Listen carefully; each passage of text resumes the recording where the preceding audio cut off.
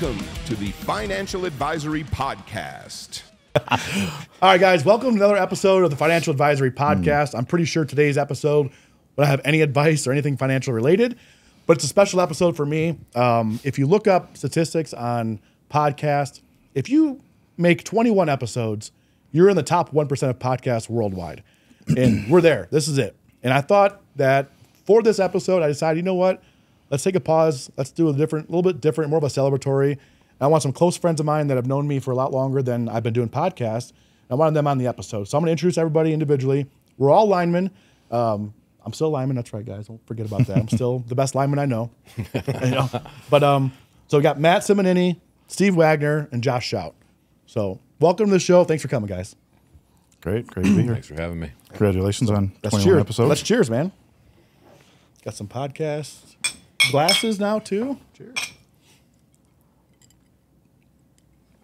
I'm surprised Josh didn't cheers to a racial slur. No, not today. Good. Thank God.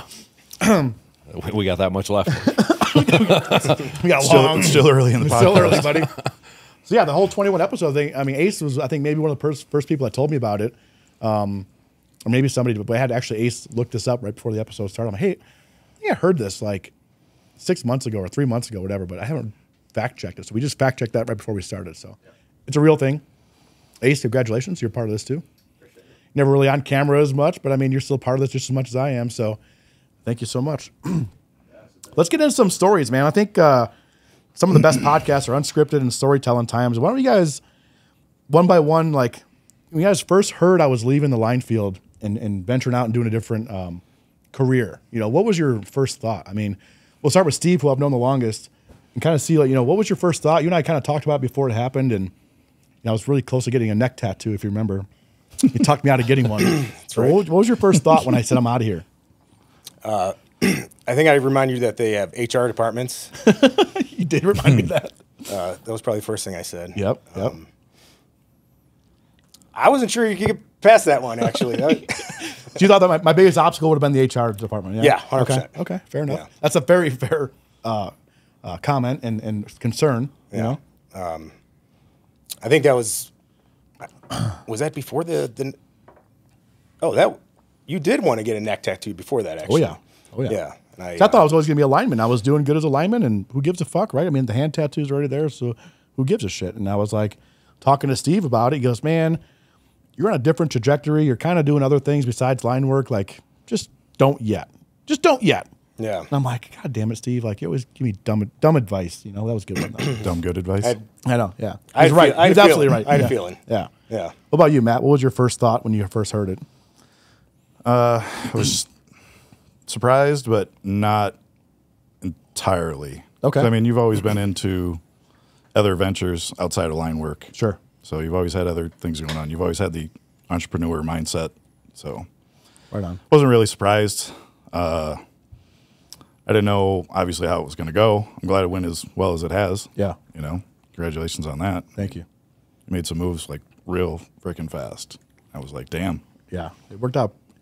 It did really well for me really quickly. I think a lot of it was because of the, being a lineman, how close we all are, right? And it's like, if you've been watching me for a long time or you trust me building power lines, like, well, I know this guy's been on the up and up doing this. Like, what's the difference, right? I think that was the biggest thing, was having that established trust and seeing me win already, right? I was already winning. So it's like, okay, well, let's see what he's doing over here. This makes sense enough. Let's listen, right? Because as linemen, I mean, fuck, if anybody comes into our world and tries to give us advice, we're like, fuck off, dude. Like, it could be a marriage counselor, it could be a financial advisor, it could be anybody who's not a lineman tries to tell us what to do. Get fucked, dude. We don't want to hear it. Because usually they're either A, full of shit, or B, they just don't relate to what we're doing. Right. You know, like, yeah. Well, there's always something you get two linemen to agree on. It's that the third one's doing it wrong. Exactly. That's a fucking great point. And yeah, when it comes to this, it's like a lot of the financial advisors of the world weren't necessarily doing things wrong, but they couldn't break through and talk to you guys. You know, they couldn't get they couldn't get it across in a way we understood it. We're like, hey, they couldn't dumb it down enough. That's not being condescending. It's like, how do we make it simple? Not talk over them, but talk to them, right? And I think I had a pretty good knack for that. That's, what got me on my hot start, and I just kind of branched out from there. But what about you, Josh? What was your first thought process? I mean, I figured you were just fucking crazy enough to make it all work. I've seen the other shit take place. Yeah. The houses and the other stuff. work. Yeah. And I figure you take that fucking savage mentality into the next venture, and it would either work or fucking crumble, one of the two. Yeah, and I think I had the ticket in my pocket to come back. Yeah, but the pride enough to never want to come back, right? Yeah. Like, Right. I could. The cool thing was, yeah, of course I can come back, right? But like how, for me, it would have been super embarrassing to come back, and I would have got shit for maybe a month, right? If that, I would have been fine. But but that mentality of like, I'm not going to let these guys see me fail. I'm going to fucking make it work, and it worked. So. Yeah, and that's the drive right there. Yeah. I mean, the drive is not only not wanting to or have to come back. Yeah. And then when you get, I mean, you went from 0 to 100, just like you were doing power lines. Mm-hmm. I mean, you guys were working fucking 7 days a week. Yeah. Fucking hammering out. I wasn't working 7 days a week. Let's not forget which about is that. even fucking better. I was funny story. I was on the clock 7 days a week. Exactly. Yeah. So I'll tell Fuck this. 'em. I'm not sure if I've ever told this story publicly, and I want to get it out there. And if it comes back to bite me, it comes back to bite me. But one of the things that was a catalyst for me leaving this career was I got fired for the only time in my entire life for basically being really good at my job and getting away with so much for so long. I kind of got lazy on it. And what it was doing was we were all working 7 days a week for years. And I found a way to bank the time to where I was doing enough work in 5 days to look on paper I was doing enough work for 7 days. I did that for 2 years. I averaged 2 days off a week for 2 fucking years. And finally I got caught because I was on vacation and my guys fucked me and they ended up, it's a long story, but they ended up basically going home too early. The GPS was on the big trucks and I get home and, and they finally, hey man, can't have that. We're out of here. What bothered me about that was I was not the only person doing that. You know this as well as I do. Facts. I was one of many people doing it, probably the best at doing it as far as the amount of time off and the production. I was, top 3 to 5 production, and still taking all that time off. But I was a newer guy in the yard, right? I was only there for 3 or 4 years. But I was killing it, right? And then I got to a spot where I was like, this is kind of boring. And we all know in our job, boring is complacent and complacency kills, right? Mm-hmm. But when I got fired, it fucking wrecked me. I was like, I can't believe I got fired. I didn't get a warning. I didn't get a day off, a week off, nothing. It was like, fuck you, you're out of here. I'm like, and my guys on my crew who benefited from me doing that for them, they didn't get fired. I was pretty burnt up about that. But then, I ended up leaving and then went to Hooper and did just fucking fine. And I was like, okay, I'm back. But always in the back of my mind burned me like, no matter how good you do, they're just one fuck up away from being fucked, right? And in this town, there's only 3 contractors, so I was like, it kind of like it planted a seed, and then it was like, well, I'm working all this fucking time, 7 days a week. I was working out in where were we at? Fort Lupton. What's out super far east? That Hooper Morgan? job. Fort Morgan, yeah, there you Fort go. Morgan? Yeah, and even Deer Trail, that dog track park. Yeah, that was a good jag. I was driving an hour and a half one way each day, 12 hours a day, doing really good on transmission, but like, there's got to be more to life, right? And I just like, you know what, fuck it, made the jump and did pretty good pretty quick. So it was fun, but like, dude, nobody, as much as you guys all sit here and say, oh yeah, I can see it happening. Like, I don't think anybody realized I could actually do it. I didn't know I could do it. I had nobody, and I mean, you guys nobody was, don't take this the wrong way, but like nobody really knew what it was going to take or how much support. I mean, my own wife didn't support me at the time. I was like, why are you doing this to us? And I was like, Jesus Christ. But it worked. Now that it's working, it's a little different, But in reality, you didn't have anything to lose because you had your fallback career. Mm-hmm. Yep. So yeah, you would have, even if you would have come back 6 months, a year later, whatever.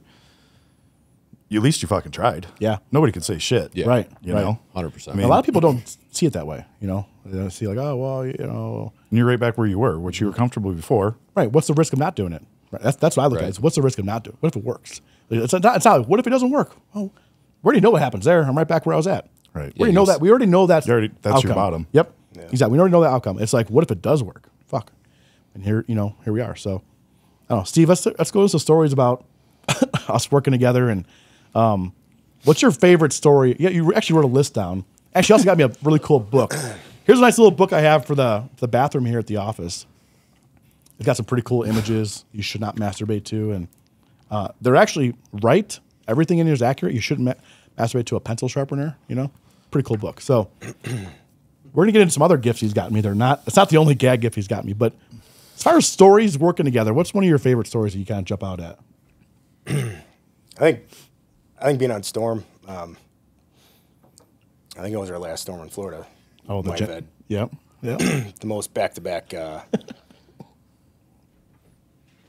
Just a couple of dingers just knocked out of the park there. We got the generator story. We got the Spanishy, and we got the blowjob story. Yeah. We got all three of them. Yeah. So let's hear your version. We're going to tell all three, by the way. I want to hear your, and I've told you the story. Yes. So real quick, I'm all over the place here, but I'll have something come up in my fucking head, and I don't want to forget it. I'll call Josh. Josh, Or text I've me. got to tell you something right now. I never want to forget this story, and I'll tell him the story because I'll forget. I have random thoughts throughout my fucking head all the time. And that story about the blowjob almost evaporated from my brain. Like it popped in my brain one day. I'm like, I think dude, you text me. I said, Josh, cool story, blowjob. Don't let me forget. Call me later. And he did. I'm like, cool. I gotta tell you the story because I'm gonna forget it because it had been like 3 or 4 years since it happened and since I even told the story. I'm like, that story almost fucking evaporated forever. I can't let that fucking die with me. So we'll get to that. But and I'm gonna tell that story. Don't go anywhere. But the generator story I think is best told from your point of view because to me, it was weird for me, but I want to hear your version of that. Yeah, well, that storm, first of all, on the way down, I also remember, because we stopped at Disney. They put us up in Disney until the hurricane passed. Yes.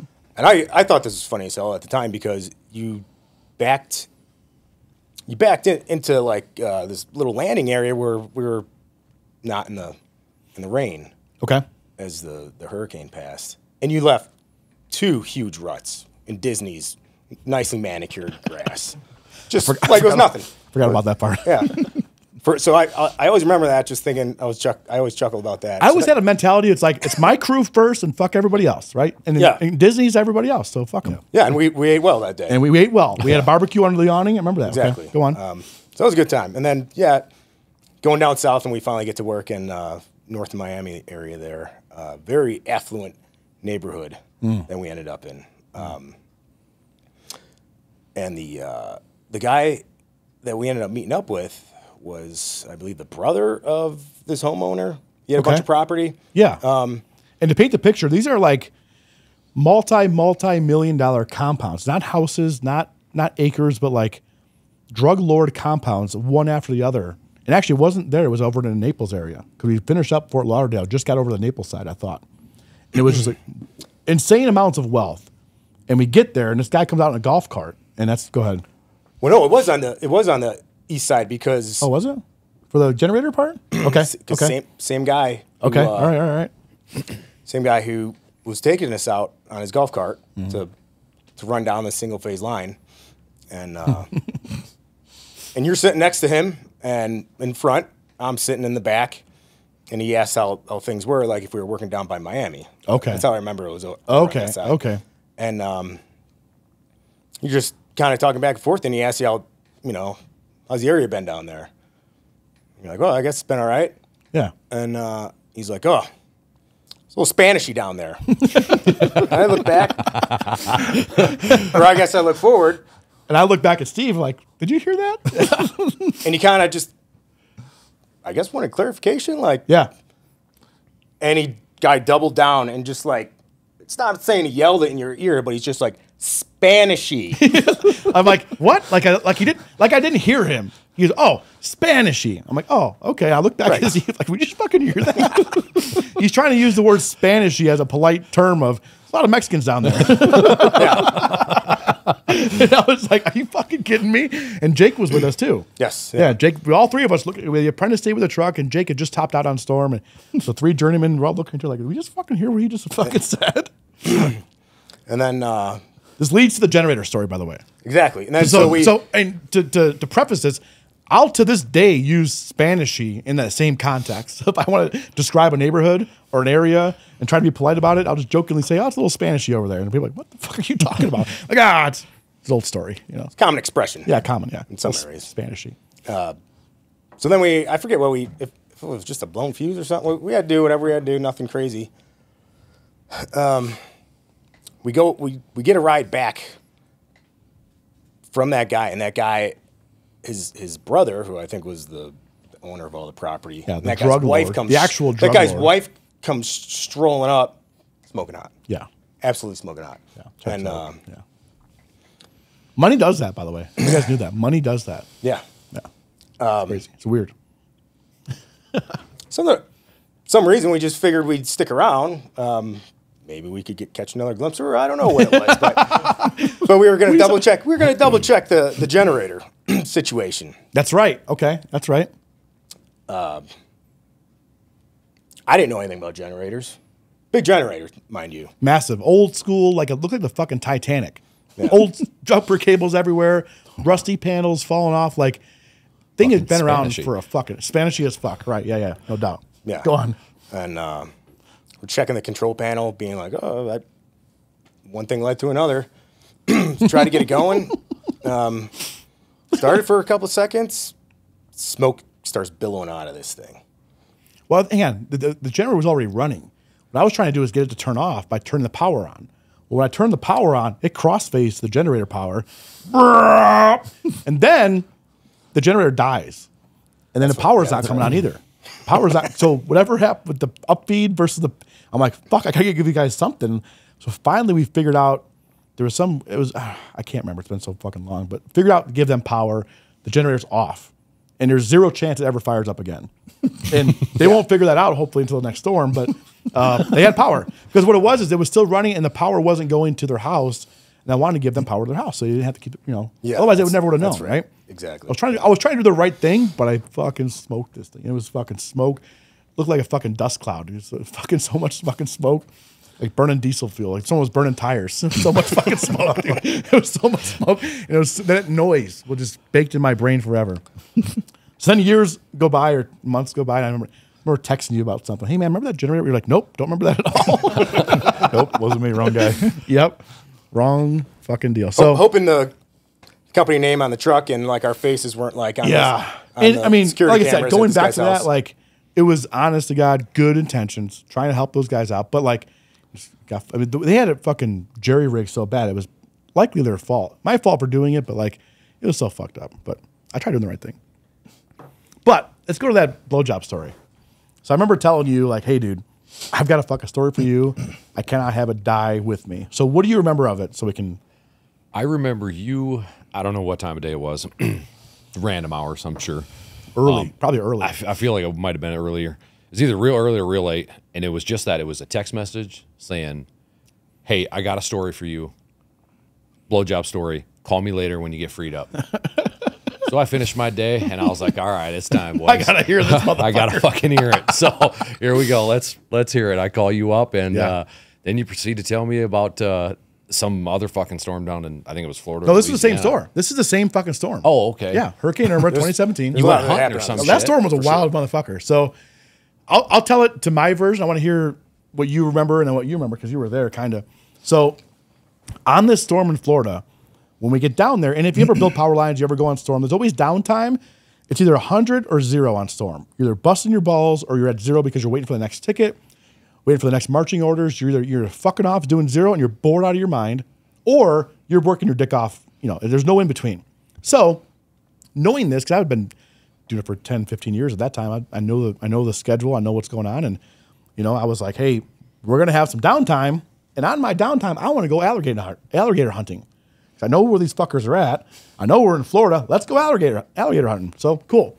So we had some downtime. We're at a Bass Pro parking lot. We go into Bass Pro. And as far as staging goes, we always stage in a big mall parking lot typically. Enough room for all the trucks to park, enough room to put up tents and fuel trucks and all this other happy shit. So we're at Bass Pro shop. So I'm like, fuck it, let's go kill some time. We go around Bass Pro and we're in there and I'm like, I know what I want. So I talk to the guy behind the counter. I'm extremely resourceful, by the way. So I know that any hillbilly around that has a hunting service is in with these guys at Bass Pro. So I'm like, cool. Guy, what do you got for alligator hunting around here? He goes, I got a guy. I'm like, I assumed you did. So he gives me his business card. Like, it was like fucking Billy Bob's. It was the most bogus business card you ever met. Like, oh, fuck, all right.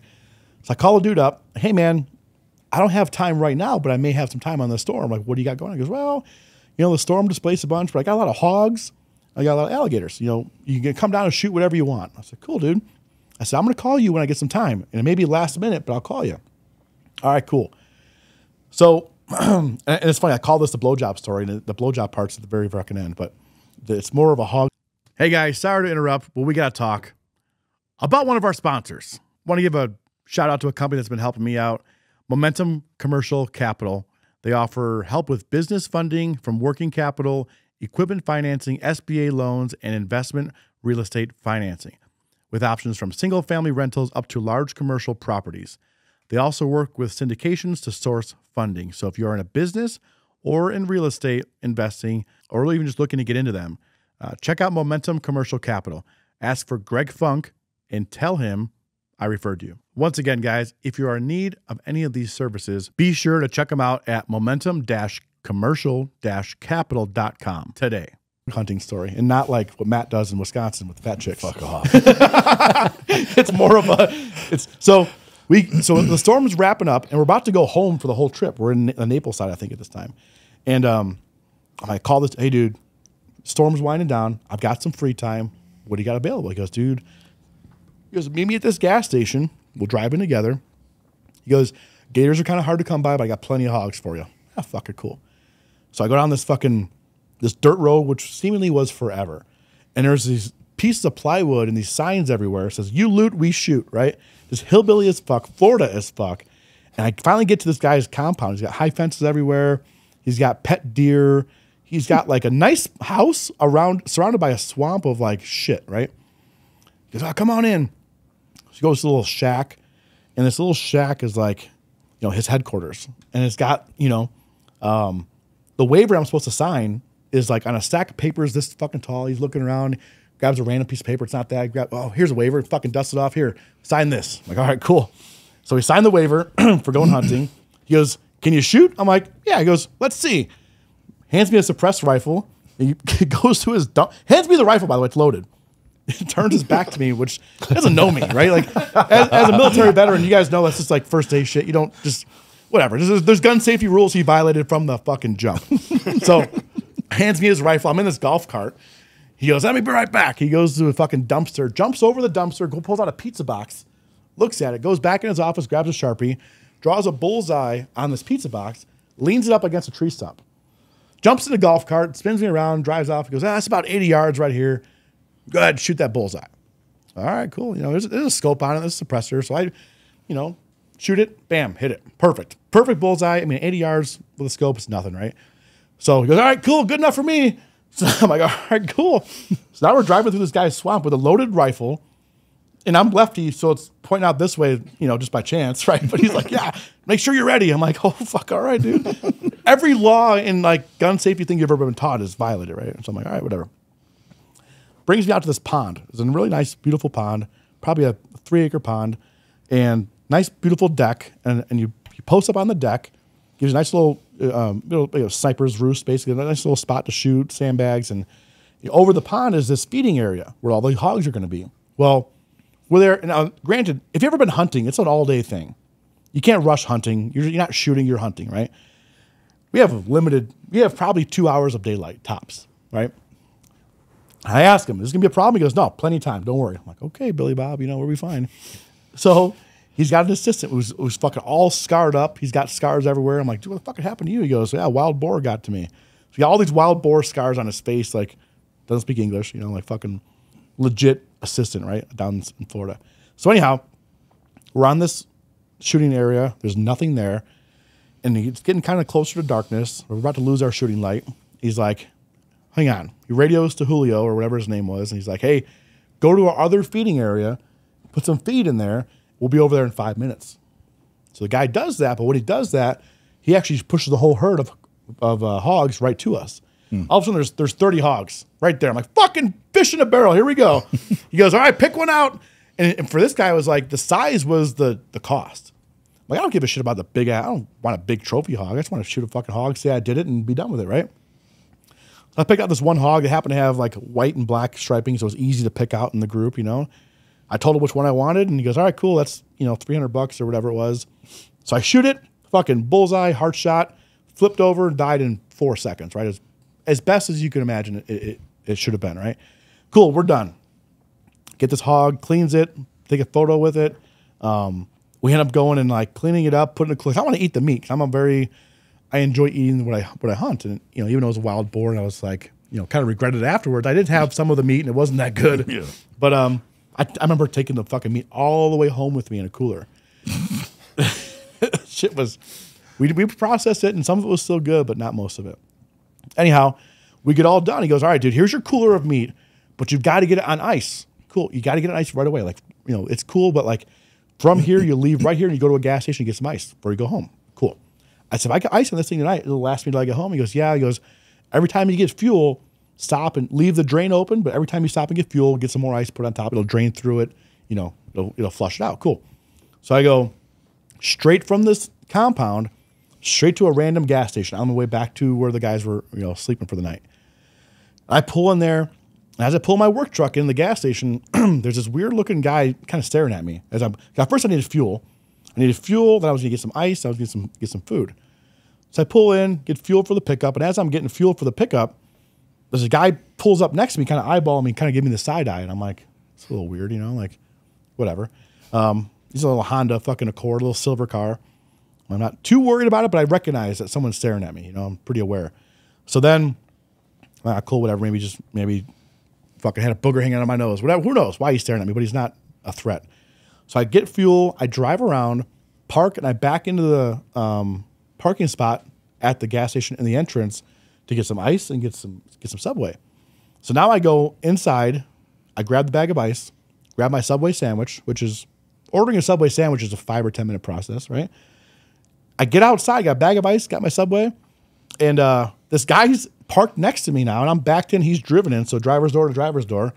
Now he's staring at me again. I'm like, what the fuck does this guy want, And I can't believe, I'm like, okay, whatever. So I put the ice in the cooler, rinse out some of the blood, close tailgate, get in my driver's door, and I'm ready to just pull away and like ignore the guy, but he's still staring at me, and I'm like, what the fuck? So now I'm in a spot where I'm pretty safe. I'm not really worried about him, no matter what it is. I'm in drive, foot's on the brake, and I'm like, I gotta know. So I roll the window down. I'm like, dude, is there something wrong, man? What's going on? He goes, yeah, aren't you the lineman? And I'm like, yeah, I'm a lineman. How'd you guess? He goes, well, yeah, I'm so-and-so. I'm here to meet you. And I'm like, I don't know anybody with that name. He's like, yeah, you're in lineman supposed to meet. I'm like, nah, man, not me, wrong guy. He goes, God damn it. Guy drove all the way over here, fucking drove an hour to be here. And I'm just like, dude, I don't know what you're talking about. Like, is someone fucking with me? He goes, no, never mind. Roll my window up and get ready to leave. And I'm like, no, I got to know. What does this guy want to do? Why did this guy drive an hour to meet a lineman at a gas station? So I roll my window back down. I look at him. I'm like, why were you supposed to meet me here? He goes, well, I was going to give you a blowjob. I was like, what the fuck? I said, no, dude, we got the wrong guy. You got the wrong guy. Window up and fucking bailed. But somewhere out there, somebody arranged for a dude to get a blowjob at a random gas station, and the guy was there fucking for me. I could not fucking believe it. I was like Twilight Zone shit, man. Yeah, I remember. I do remember you getting back and I was flustered. telling me. I was like, that story you're never right gonna away. fucking believe this, dude. Wild shit. Yeah. So that was it's a long-winded story, but I think it kind of paints the right picture. I think that's what I remember most about that story is that was like 15 minutes. Yeah. It was like a 15-minute story of going all over hell. And then at the end, like, oh, okay, well, I thought we completely lost track of the subject. Yeah. Like, all right, well, he's going to go on some other fucking story rant. And we'll get back to it, or fuck, I'll get another random text. You would think that going on storm and shooting a hog is a story all in itself. That's a fucking wild story all by itself. That's what I intended it for to be. Then I get back to the gas station and some dude's trying to blow me. It's like, God damn. Fucking wild, dude. But it happened, yeah. That's Florida. That's fucking Florida as fuck, man. Let's tell the story about the time we met on storm with that retard that didn't want to put chains on his truck. Remember that? Oh my God. Remember that story? Yeah, I remember. some bro from one of Matt's buddies, our buddy Matt Badler. Yeah, who was a last minute storm deal. Matt and I were camped out in a RV, waiting to go sign the books. He got a storm call, and he's like, "You want to go?" I was like, "Yeah." He's like, "Call somebody." He's like, "I got a guy," being you. Yep. I called the guy. I don't even remember his name, but it was your buddy. The fourth guy was your buddy? Well, he was the guy that had just quit from the same job that Matt and I had just drug up fair on. Enough. Okay. So Matt calls me, you call him. Yeah. Okay, there's four of us. So we could be a crew. Yep. And I was like, I forgot about that part. I remember giving you shit about that now. Okay. I was like, hey, he's not a hand, but I was like, he's a body. He's a body. I was like, he's a nice guy. And I was like, he'll basically be our apprentice. I was like, he worked around him. Yeah, For the last I remember couple that months. now. Yeah. I was like, he'll basically be our apprentice. I was like, but he's a JL. And yeah, sure shit. So we haul ass to New Jersey, end up in the trucks, drive south. Didn't your truck break down I'm sure it did. on the way down or something? Yeah. Stuck at some gas station trying to fix it. Then go to the hotel, bed down for the night. Then they ship us out somewhere else the next morning.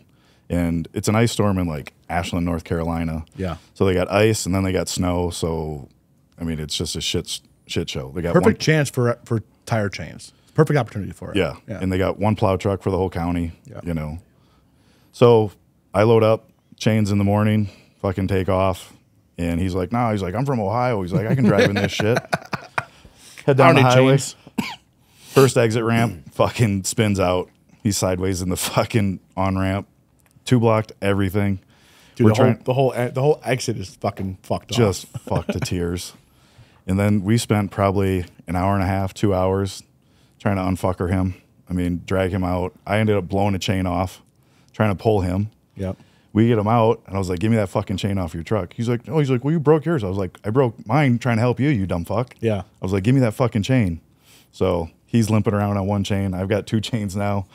And we took off, and I don't know, we were down there for, 7 days, and I think we put up 2 services on like... Did nothing. I ended up dragging up on that store, remember? Yeah. I had to get a gig in California. But like, which was weird about that was I ended up dragging 15 minutes before we had any actual work to do. Remember that? Mm-hmm. I never got so much hell before because we had sat around for 5 days, 6 days, whatever it was, did nothing. Yeah.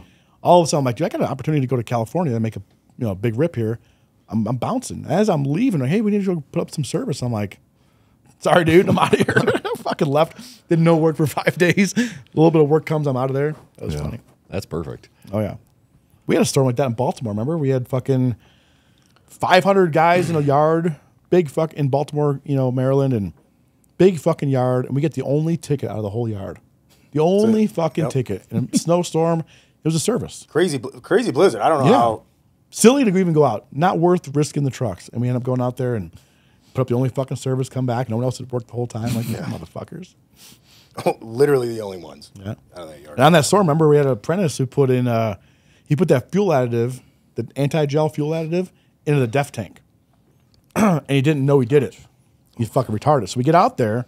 All of a sudden, his check engine light, there's the orange one, and there's the red one. The red one comes on, and all of a sudden, like, he goes, whoa, check engine. I'm like, what'd you do? Well, I don't know. I'm like, dude, this truck's been running fine. What did you do? And then, because that DEF shit takes a long time to, trickle in, made all the way from Chicago to Baltimore. And when we got there, it was fucked. I was so mad. And then our apprentice, was it Carl? Was he an apprentice at the time? I thought we got stuck the apprentices talked, groundmen. which was Nick. Yeah. Basically, I'm like, either you're too fucking stupid to know what you did, or you tried hiding it. Either way, I don't want you on my crew. Yeah. Can't have that. Exactly. Don't call me stupid. I'm like, oh, she did it on purpose then. Why did you do it on purpose? So you're stupid. Well, I'm not stupid. I'm like, you're fucking dumb, dude. Yeah. Hate him. Anyhow, what else? What else do we want to talk about? We talk about our when you first got out here. Oh yeah, the hate bonding. When you first got out here from Chicago. This is good. I had met Phil, your My brother. Yep. Had been working with Phil on the weekends, just filling in on the crew, stuff like that. Well, next thing you know, I see some new dude. Hey, what's up, man? Next thing you know, oh, you're Phil's brother. All right. Well, I talked to Phil a little bit. Phil's not super, outgoing, talkative. Outgoing or like, wanting to offend anybody or anything like that. Sure. So he's kept to himself. Yeah, right? kept to himself. Yep. So not a bad place to be. no, but better than I do sometimes. Yeah. Because I led with, hey man, you know Brian Lappy? He's like, and you were like, yeah, I know him. I fucking hate that motherfucker. And I was like, fuck yeah. And I was like, I hate that motherfucker too. Yeah. I didn't give him a chance to and as I'm saying it out loud, I'm like, fuck, what if it's his brother? What if it's just like, damn, it didn't matter. I didn't care. I hate matter. that motherfucker. Brian, if you're watching, you're a bag of shit, by the way. I fucking hate you. You suck, and you know it. Yeah, that was fucking right. I'm like, oh, we just hate bonded. This is perfect. Yeah, man, that was, I don't know if that was the first day or what. It was the first day. Yeah, like first 10 minutes in the yard. We're leaning over the pickup truck at the end, having either water or beer or whatever, but end of the day, oh, you know Brian Lappy? Yeah, I hate that motherfucker. And you're like, oh, yeah, me too. I'm like, this is awesome. Instant hate bond. Oh, cool. We got something in common. Yep. The next thing I remember about you, the first time I met you, second time I met you, whatever, is we're building the 765 line. And in Colorado, they oversize their wire a lot because of the heat and the cold and the up and down 30-degree water, 30-degree temperature change. And which I think is pretty much probably the high end of the country. A lot of the country has a fluctuation, but I think Colorado has probably one of the most severe temperature fluctuations. Yeah, shit, it was what, 30-some degrees the other day? 30 or 40 degree every single day. So the wire itself, the bigger it is, the more it can handle that. So they have a lot of their main line built out of 765. So he's putting amp packs together. So I got to stop you here. This is all allegedly. None of this can be proven and or is factual.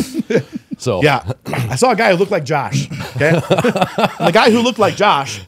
Good point. Yeah, we have what's called amp packs who puts the wires together. It's a connector. It's a connector that holds the wire together, and use what's called an amp pack gun to use basically a 22 shell that fires it and it goes in there. Right.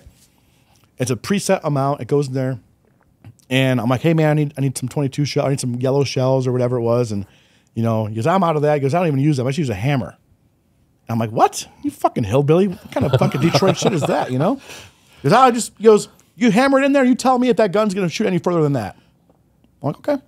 So we get up there and I fucking start hammering them together, and I'm like, holy fuck, he's right. So like here I am talking shit, but I'm like, it worked. And in Colorado, they were using the Ampact brand instead of Burndy. So the Ampact brand's a pain in the ass versus the Burndy gun. So I'm like, well, fuck it. Quarter turn versus fucking 25 turns. Exactly. Yeah. And to take it apart, reload the whole process, right? The hammer works pretty quick. It does drive it further. It's a better connection. And not only that, it never misfires. Yeah. It might miss, but it never misfires. It's hard to argue against it. But I remember the first thing I thought, like, this fucking hillbilly. Like, what am I? Where is this guy? motherfucker? And I was already had some other Colorado things happen to me. Like, here's another fucking Colorado retard trying to tell me how to build power lines. I'm like, fuck this guy. And no, it was legit. It was funny as fuck though. Yeah, it was awesome. Another guy. Yeah, the guy who looked like Josh. Tried to spread that knowledge as much as he can to the guys that he cared for. Yeah, yep. Because fuck them man packs and that stupid shit. Yeah, and I wouldn't do that for any other smaller than that because it works for the big ones for some reason. Yeah. The small ones I still use a gun, but the big ones it worked flawlessly. And that hammer still owned. The hammer Just with the notch on the end of it though, on the end of the wedge. Yeah, I know, but you don't need it to. Yeah. There's enough corrosion and shit. It happens. Yep. You're fine. It seizes up. Don't worry. The next guy that takes it down sees the hammer marks on it. He's like, oh. Josh was here. Allegedly. But even that notch mark. By Josh. The notch mark I was looking at wouldn't put enough on there to not back it out. Yeah. Because you drive it in farther than the gun would be. I remember that though. I was like, hey, this fucking retard. What are you? No way, dude. We built a lot of fucking 795 jumpers. Mm-hmm. A lot of that shit here. So what was you guys? So all of us have been from somewhere else and moved here. What are the first things that jump? I'll go with you first because you came here first. Then me. You guys kind of came at the same time. So you had nobody like me to tell you about what you're going to be. You first got here, like, what the fuck, right? Like, what are some things you learned when you first got here? When I first got here, I took a straight 40-hour call. Okay. Got here, had a bunch of shit to do, moved halfway across the country, the whole shooting match, right? Well, I just took a 40-hour call, figured, hell, I'll find Fridays, I'll find Saturdays, and if not, guess what? We're halfway from where I was to California. Yep. I'm halfway. Yep. Now, I just took 20 hours off my fucking drive. Yep. It's only an 18-hour drive to South Hall. If I don't fucking like it here, I'll go get moneyed up down there, work 6 months a year, and come back here and fucking hang out. Okay. So got here, got with that crew, had a two linemen, me, another lineman, and the foreman. And I don't know if we had a hot and a cold, but we had another big crew. Yeah. Yeah, big crew. Well, that lineman had refused to take the test for like a year and a half. Which test? His JL test. Jesus Christ. And the apprenticeship out here and everybody else allowed it. Had all his hours, had everything good to go. Ready to rock. A year and a half ago. Just kept putting it off, wasn't ready. That's what he said. And I was like, one, who wants to do that? Yeah. Who wants to put themselves through another year or 2 or 6 months or of 7 being days right. of being an apprentice? Yeah. Nobody wants to do nobody want to do the rest of the fucking day. Right. I mean, so I was like, man, this is fucking weird. Like, how? I never heard of no shit like this. Like, if you're not ready, why didn't they fucking shit can you? Like, right. So thought that was a little weird. You know, it's like, all right, well, that guy went away. Does not happen in Allbat. No. You went through Allbat too, right? No. Where'd you go through? Missouri Valley. Oh, Mo Valley. Okay, I forgot. Yeah, that's at the border there.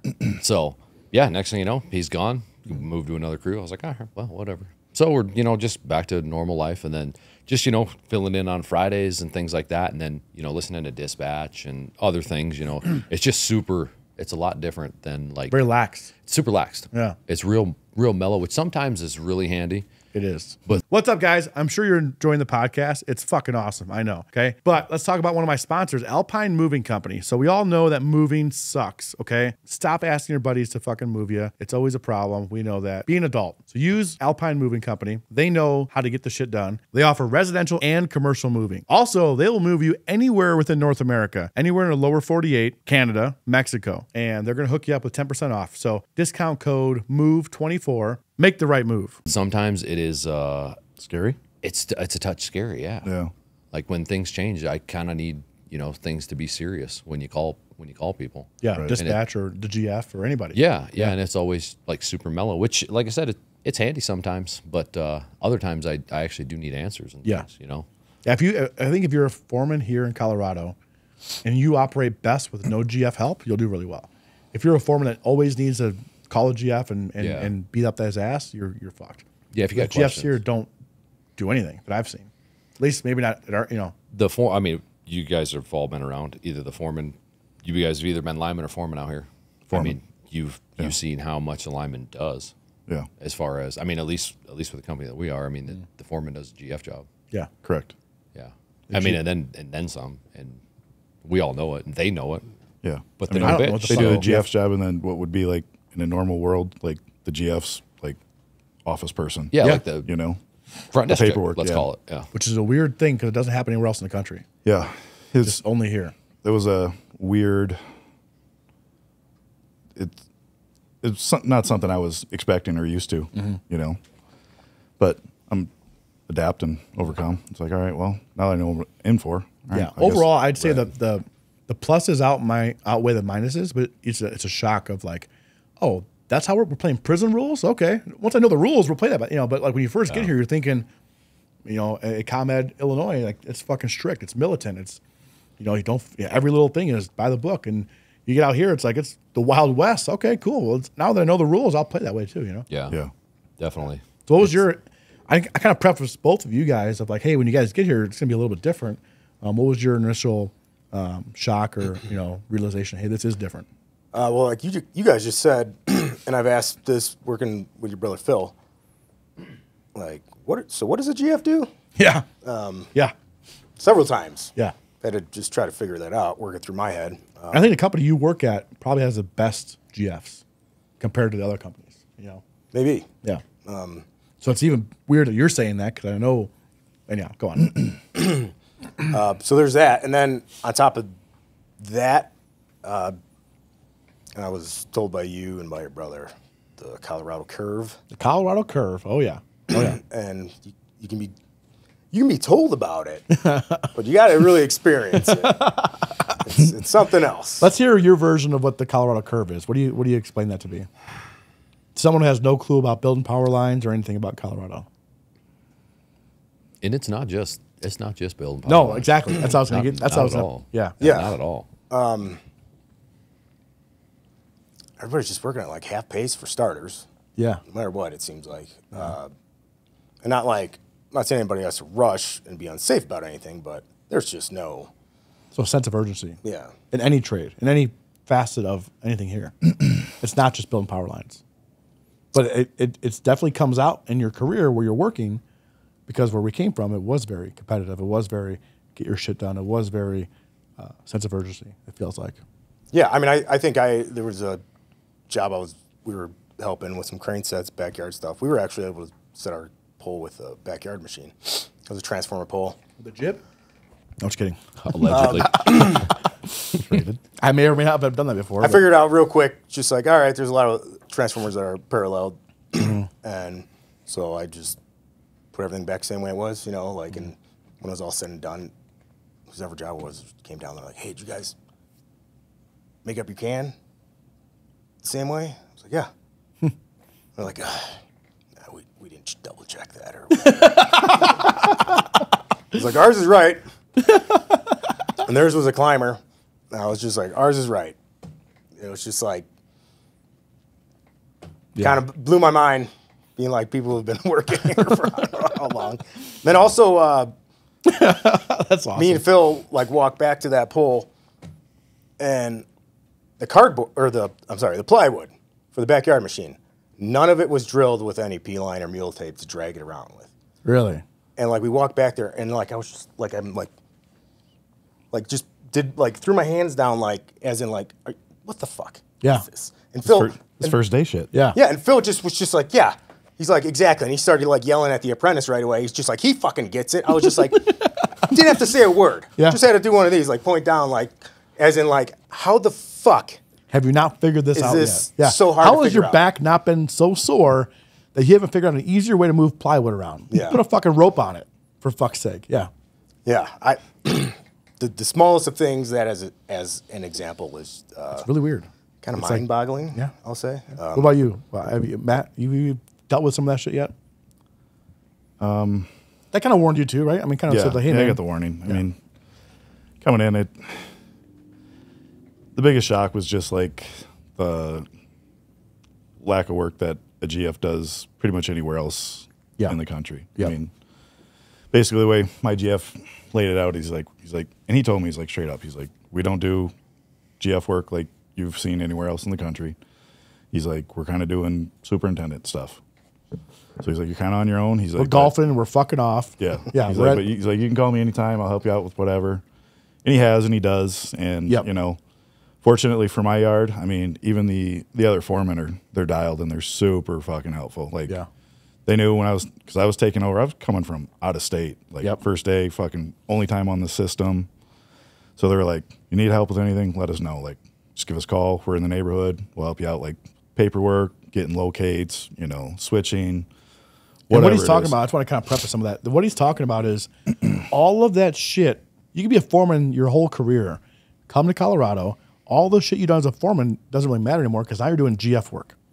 And then you're still doing foreman work. So, like, what he's talking about, he's like, hey, if you need help with some of this stuff, because you've probably never done it before. You never had to get your own locates, get your own fucking switching plans put in place or, you know, planning for a crane outage, right? Like, these are things that the GF normally does for you and kind of that's his job. Here, I still don't know what the fuck they do. But, yeah, so anyhow, you jump into that. Yeah, so I was basically just kind of thrown into it there. I mean, not thrown. I mean, I was thrown into it, but I accepted the role. So it's Yeah. like, but the only reason I accepted the role on one condition. The guy that we know mutually, I was like, well, you have to stay on the crew. Yeah, I was like, because I don't want to fucking deal with anybody else. right. And I don't want to go work for anybody else. I was like, the short amount of time that him and I had got to know each other, talking on the phone for a couple days, working together for, you know, a short amount of time, I was like, you have to stay on the crew. So I Yeah. was like, you know the system, you know the circuit, you can do the work, you can take care of the apprentices, run them. I can concentrate on being a foreman and learning this Yep. fucking shit here. Yeah, yeah. So And why didn't he want? Because it probably was offered to him first, right? Because I mean, he's been it was. longer. So what? It was his. I was supposed to be working for him. Yeah. What happened?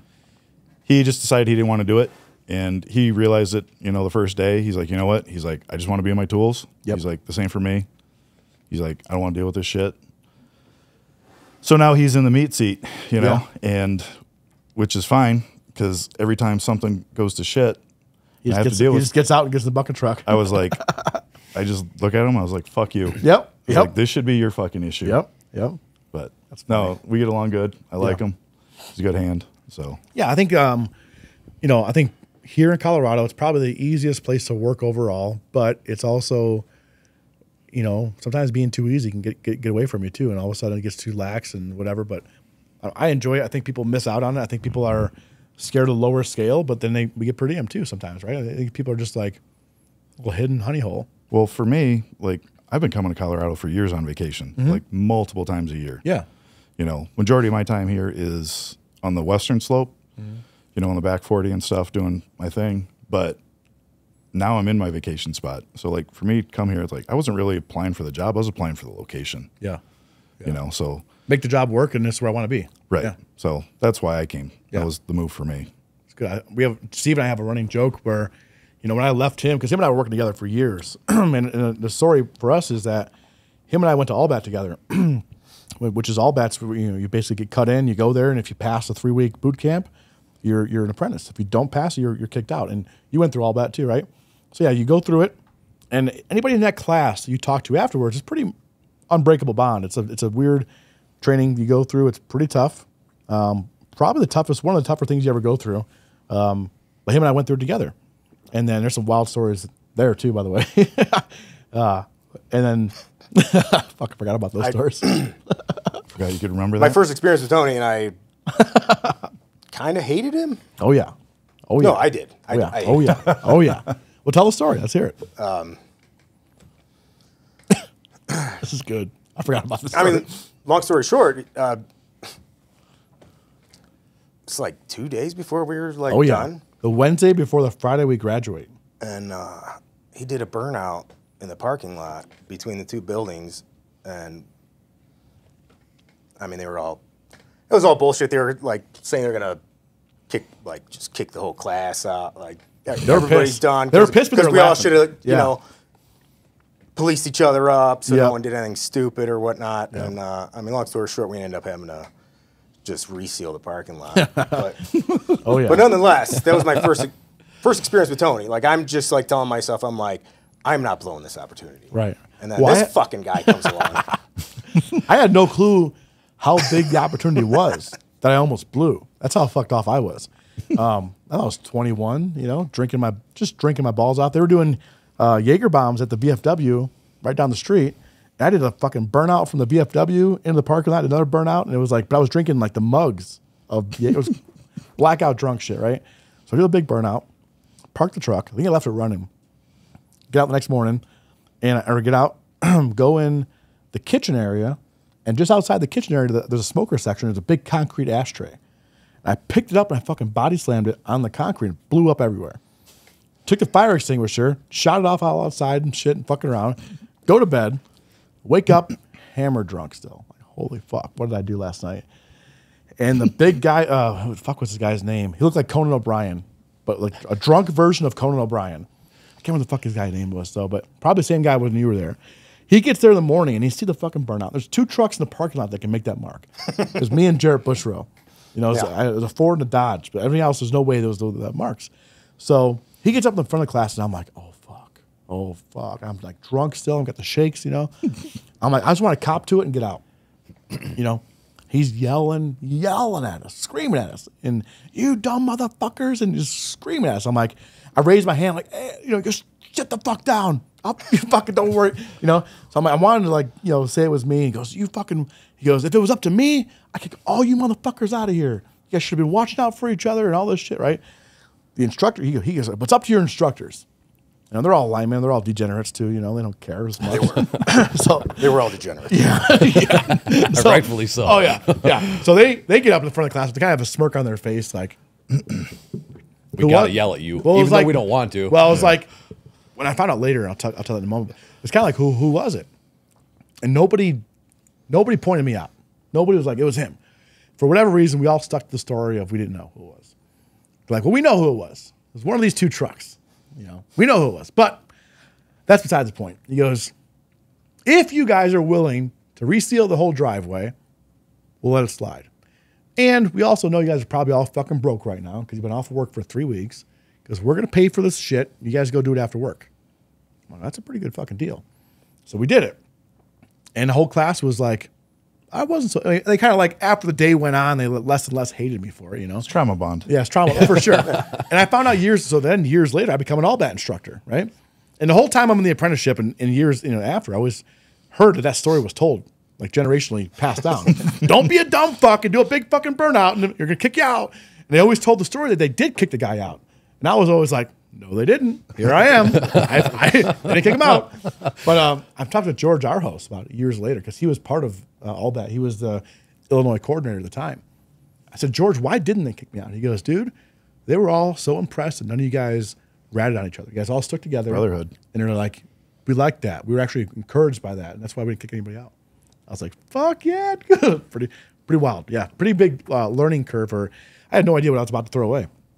Had I been kicked out of that, I never would have reapplied or never, never would have known how good the trade was or never would have gave a shit. I was a narrowback before. I would have gone back to doing narrowback things, So Sounds like Shawshank. yeah, it was pretty much like Shawshank. It was good shit. It's interesting though. Like you don't see deep Brotherhood stuff No. a lot anymore. No. Like even within the yard, it's bad. It's not as good as it used to be, and I think like our generation is definitely holding on to it, and I don't know that it's ever going to be as strong as it was, for sure. Yeah. There used to be the hate for the boundary was like, all right, it's right here. This is the crews, and this is the GFs. Yep. Like even that, the GFs, like We're on the other I side. know you're going to fuck me over. Yeah, the Like- GFs run the other side of it. Yeah, absolutely. Like the line was in the sand. You are on your way to management. Like I know you have your job to do, but fuck you. Yep. I don't trust you guys. Yeah, there's a really good bond in the Brotherhood, but I think with the new generation, it's more of a job than a career. I don't know if you guys see that too now. It's more of a job, or it pays well. That's why I'm doing it, Yeah. not because I want to do this shit. Well, and the other thing that the people with that mentality have, it's a job, it pays well, that's why I want to do it, is they have no skill set coming in. So they're learning how to fucking run a pair of pliers. on They're the learning job. how to be a man. Yeah. Seriously. That's a lot. And that's of a it. hard thing to do when you're getting in a trade and all of a sudden you worked at Walgreens. And they're last not week. always just 18, 19-year-old, 20-year-old Right. old No. kids. I mean, I've ran into guys that were in their 30s that I was like, how the fuck have you made it this far in life? Yeah. And And why'd now you you waste the want first to half of try your and be in this trade? Yeah. And like, It's different if they're coming from a different trade into that trade. They usually do okay. But yeah, if they come from an office job or just because they weren't making it as an entrepreneur or weren't making it as a sales guy or whatever the fuck it was, and all of a sudden their uncle told them go be a lineman, those guys have a hard time. It's like, where have you learned any kind of hard skills at all? yeah. I had an apprentice who was the first year. Was it probably 2 years ago? I mean, he had a wife, kids, family. Moved here from so-called California somewhere, and literally his first time running a chainsaw, we were in the mountains. We were cutting up a sonotube in the middle of the mountains. Jesus. He was like, we had to show him how to run the choke, like the whole shooting match. I just started everything. I was just like, dude, like, That's weird. we ran out of farm kids, man. Yeah. Farm kids. I grew up on a farm too. We used to call them cityots. City Yeah. boys were cityots. I loved it. Remember that? Fucking Local 9 guys? Ugh. Sorry, Local 9. I love you guys. 9 lighters. Yeah, yeah. They're not all bad. I love you guys. Stop it. You guys are fucking soft. Fucking get all bent out of shape about fucking Local 9 being. "Urgh." You guys know I love you. Stop it. Remember the time we had Jeremy on our crew? He almost died on the first fucking the heat. First day. Shout out to Jeremy Owens. Fucking he had him as an apprentice. I swapped out apprentices, and it was Chicago heat is pretty brutal in summertime. It's pretty bad. Midwest Chicago heat is pretty brutal. Yeah. This guy comes out and he's wearing baggy clothes. To me, if you're really like the weight of a baggy shirt is a lot heavier than a tight fitting shirt. And he wasn't fat, but he wore really baggy clothes. So he's soaking wet in a baggy pair of pants, baggy t-shirt, ready to die before the job brief. I'm like, hey man, before the job brief gets going, start stapling this ground molding on this pole. We're doing Hendrix, so every pole gets fucking ground molding. I'm like, hey, while you're resting, just fucking do some ground molding, So 15 minutes go by, and I get the job brief. All right, guys, let's huddle up. Let's go over the job brief. Let's go over the plan for the day.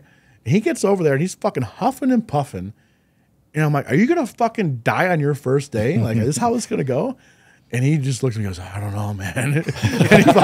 and he was like, we're looking at, and Steve was always my barometer for heat because, Steve, served in Iraq and had the heat, or Afghanistan, sorry, right? And had some heat stroke out there. So susceptible to heat. So I always use Steve as a barometer, like, hey, if Steve's getting too hot, we should all take it easy. Steve was fine. And this kid was dying. I'm like, dude, Steve is the fucking the bar here. It threw me off. Yeah. And if Steve's okay, you're okay. You're just being a bitch. Steve's got a fucking excuse, and I'm looking at Steve like, it's too hot. He goes, no. I'm like, fuck this guy then. And we go to Florida. Remember in Florida, I'm like, Jeremy, if you fucking die out of here, I'm gonna fucking kill you. Because you stand, open the door, turn the AC on, and you just work the radio and the AC. Have the AC blowing on you. If a Rush song comes on, or Tool, or any of these fucking bands I don't like, you make sure you skip the song. Or change the station with XM radio. And then I had them tuned into what songs I didn't like. I had 3 stations to turn back and forth from. If I got to hear a Tool song for more than 30 seconds, you're fired. So you'd be in the radio pushing the presets to change the song. It was fucking awesome.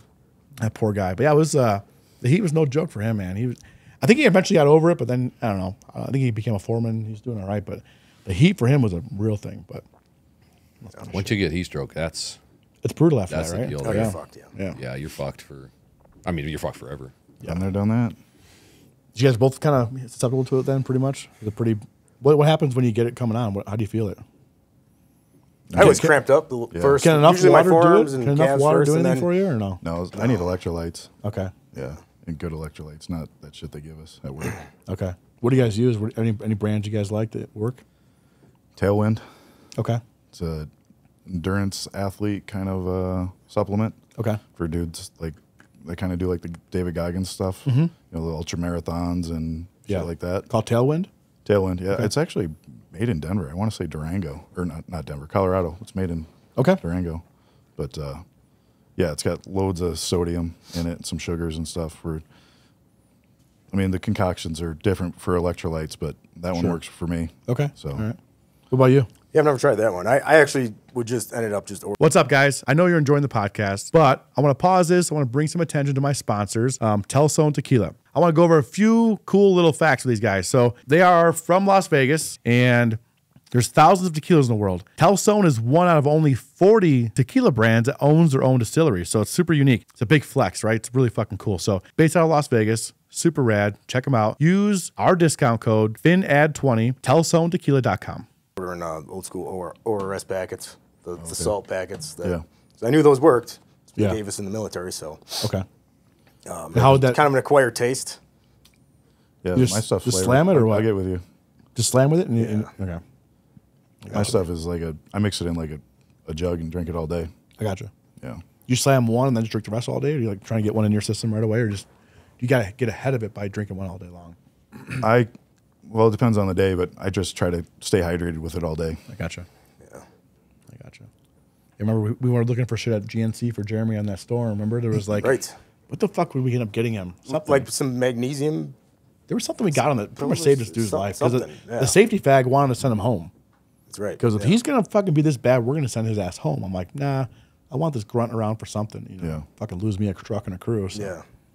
Yeah, we ended up saving his job and saving him.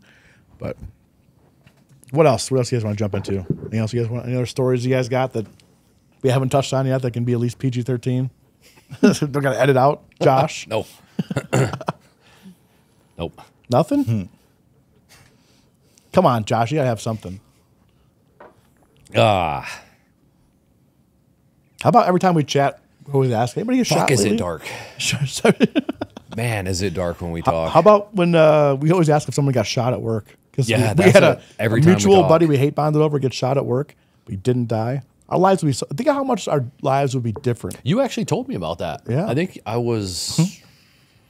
Shit, I was working somewhere else, or I was working somewhere else in town. Yeah. And you called me up, 7 o'clock at night. Yeah. I was like, hey, did you hear this? I was like, no. Yeah, or GF that everyone fucking hates. He fucking sucks. You still work there, so I won't use his name, but well, whatever. He gets shot by some extra deranged bitch. He was banging some office chick. He was going through a divorce, banging the office chick. She wasn't even that hot, like by any means. She finds out he's banging somebody else yet again. She goes ballistic. Fucking, he tries breaking it off with her, and she's like, "Okay, let's meet me at the park." And they go to the fucking some forest preserve or park or some shit. No, and then she pulls out a. Go ahead. It was right across the by the 7-Eleven there, that park right by the Was it the by park? the Ace, Okay. yeah, Okay. by It was the kind Ace of a right park, there. kind of a parking lot or a big park, whatever. And Yeah. it was like, hey, just meet me over here. And I guess they met there, and she pulled out a gun and started shooting at him. And she hits him with one shot, I believe, in the ribs or somewhere, and it's livable, right? But her gun jams for some reason, right, or whatever it was. Her gun jams. Otherwise, he'd probably be smoked. And then he runs off and gets his shit together, and she fucking gets her gun together and drives somewhere and blows her head off in the company truck and shit. And it was a big deal. It's pretty It fucking was the wild. secretary that did This it? is the secretary ended up killing pretty herself. wild. Oh yeah. Jesus, fuck. Oh yeah. Oh yeah. So we all get the phone call. Hey, he's been shot, but he's okay. I'm like, okay. And 6 months later, I get fired. I'm like, you motherfucker. I wish you would have got fucking shot in the face. No. Just kidding. If you ever see this, just kidding. I'm glad you're not dead. Maybe. Yeah, I don't know how the conversations go with the other guys, but it is. What We go pretty dark. It's dark, like most. But what is that? Why is that so fun for us? What do you think that is?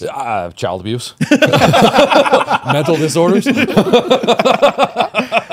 I mean, listen, all three of us get along at a certain level, and all of us. I mean, I'd say everyone in this room would laugh at the same jokes we laugh at. Yeah. But you and I are at a weirdly different level. It's darker. It's kind of a one-step thing. I feel like, You're trying to like when you say something, I'm like, oh, all right, here we go. It's like bad cop, bad cop. You got to come in stronger. Yeah, come out over the top. Fucking Billy Clubs, first things first. Just trying to one-up each other. It gets pretty dark pretty fast. Yeah, I don't know why, but I think mainly is I feel like it's in all of us. It is. But you and I just, not only that, is I feel like you and I can feed off of each other. Sure. And just run with it. I think it's in all of us. A lot of people are afraid to say it for fear of hurting somebody else or fear of being canceled or whatever it is. I look at it as life's one big joke. Either nothing's funny or everything's funny. Yeah. To me, everything's funny. Yeah. So if we can make the fucked up jokes and not actually go out there and do the same shit, it's whatever. But I mean, we have been fucking belly laughing in some fucking dark pizza shit. place at whatever time in the morning after seeing some rock shows, and it is some of the funnest fucking times ever. Yep. And it's nothing about it. No, yeah. It's good. It's good. I enjoy it. Good shit. Ace, you got anything else? What have you seen on this whole journey of 21 episodes? You've seen kind of the growth and or lack of growth. I don't know. What have you seen? Man, that's tough. I wanted you to be part of this episode. You haven't said a fucking word the whole time. It's been good so far. You've been laughing at least. I feel like you've grown a lot also in terms of how to host. Because I feel like it's a skill you got to learn. Yeah.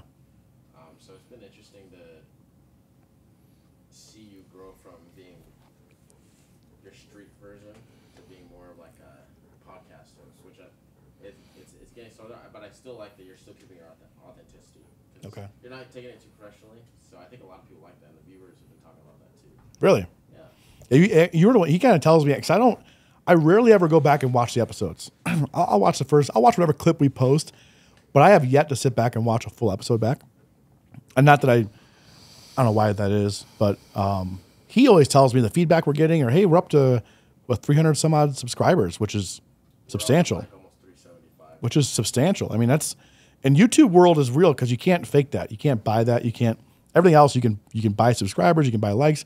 YouTube, for whatever reason, you can maybe elaborate on that. You can't. But we're getting some traction on YouTube that's pretty sustainable, pretty substantial. To whereas there are local podcasts in this city, been around for much longer than me. We're killing them.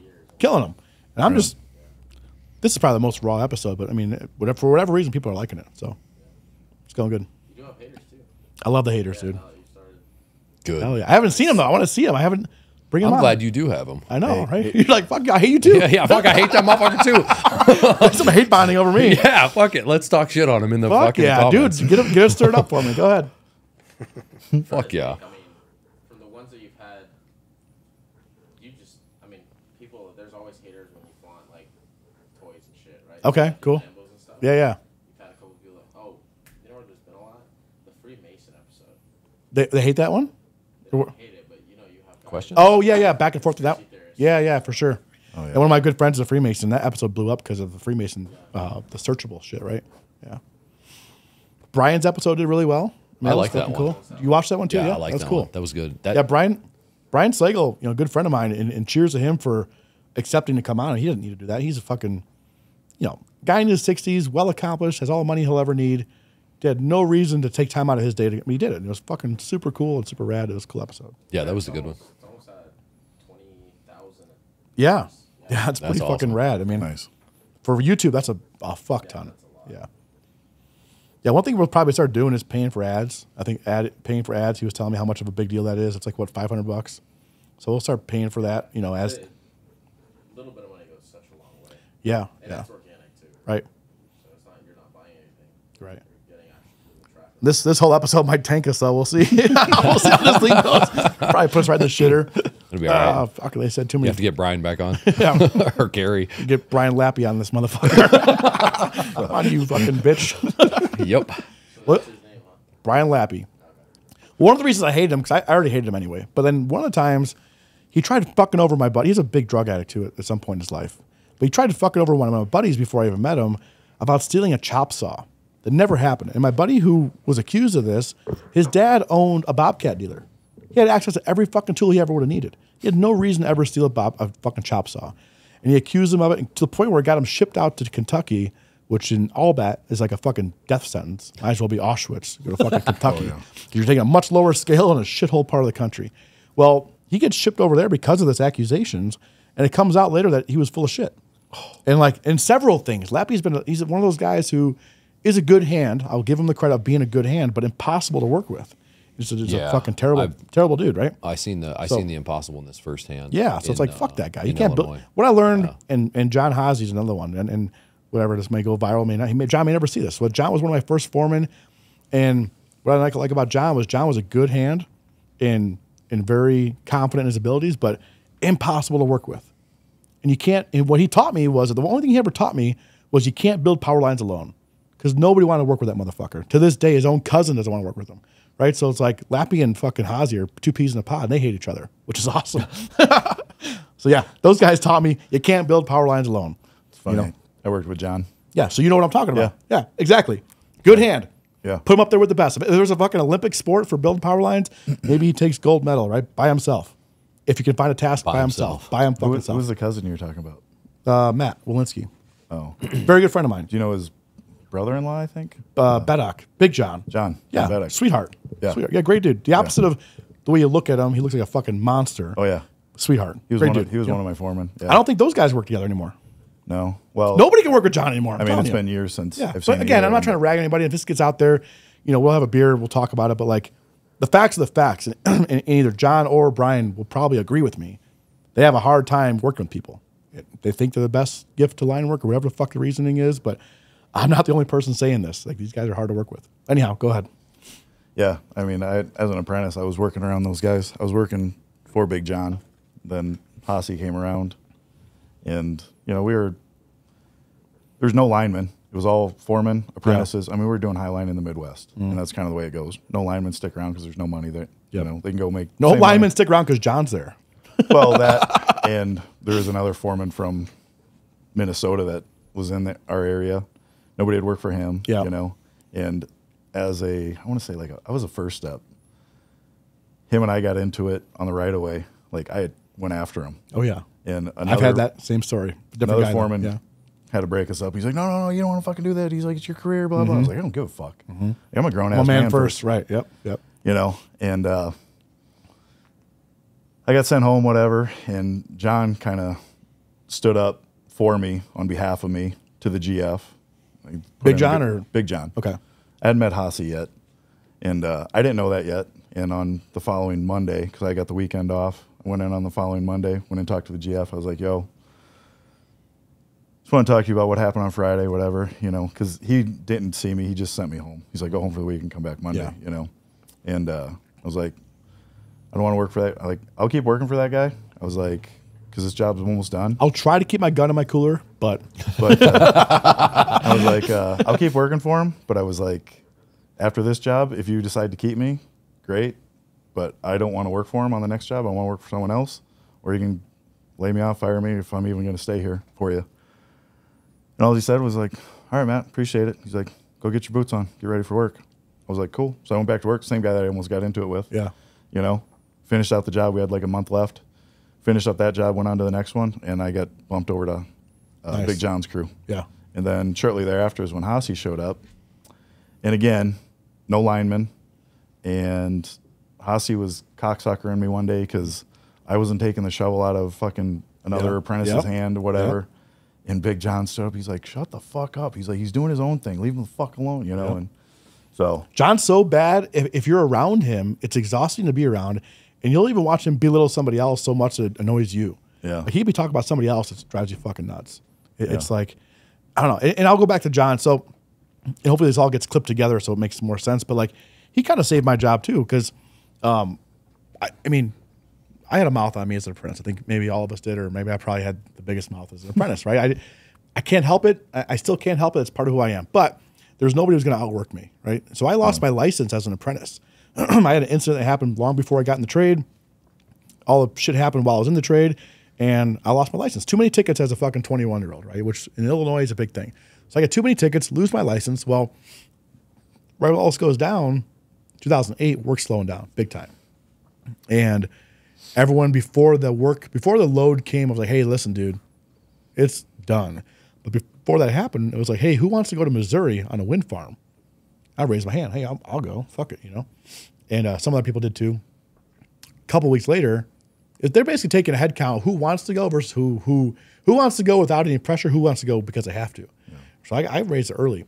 And shit comes down, lose my license, and John never let me live that down. Oh, you can't fucking drive. And Joe Willie had to drive. Remember Joe Willie? Burn him down, Joe. He had to drive the digger truck one time. I drove his pickup because I didn't have a CDL. Because I had a worker's permit, but it was only for pickups. Right. So anyhow, John vouches for me. He said, listen, Slayer, they called me Slayer at the time. He goes, Slayer is a great hand, no license or not. Wind farm, a perfect spot for him. I'll take him with me on the wind farm. So he does. So he vouched for me. He knew I was a good hand, but fucking pain in the ass to work for. We get down there and he drags up to go on Hurricane. It's great. It's like fucking, so he gets me on the job. He fucking leaves. It's perfect. Yeah. So yeah, John, you know who you are. If you see this, don't take it the wrong way, you little fucking bitch. After him and you're hard to work with, but we're good. We can drink beer together. Yeah, him and I have talked many times. Yeah. A handful of times since then. Like after we quit working together or whatever stuff. So we've talked. He called me up. Yeah, but again, he taught me it was a very valuable lesson, man. And the reason it was so valuable because he was so good.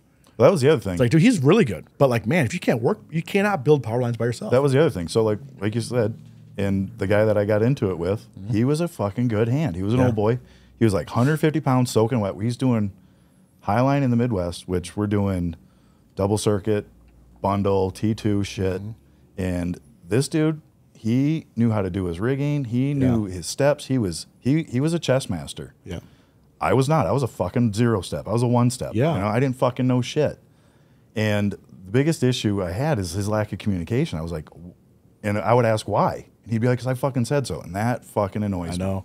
Because you think, back to military shit. And you're like, I need to know why anymore. You want it like this, so I know what to look for next time. Yep. Like, you can't keep just saying because I said so. Like, I also learned too, after especially getting out of the trade, is that guys in the trade are not communicators. They don't know how to express themselves. They just know how to fucking be grunts, right? Right. When you get out of the trade, you realize, okay, the rest of the world actually communicates, right? Yeah.